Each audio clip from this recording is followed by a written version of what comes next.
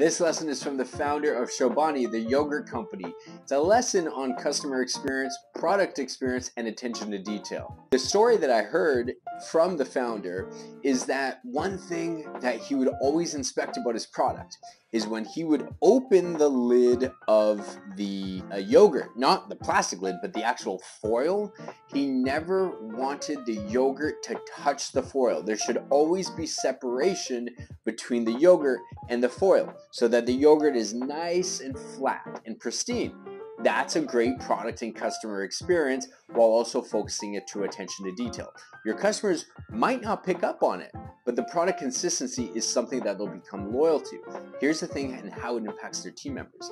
It's something that a team member can have a tangible example of attention to detail. So when they're making their product, they know that that's the cue for attention to detail, not just for this, but for everything within the company. What is your yogurt equivalent for attention to detail within your company or business?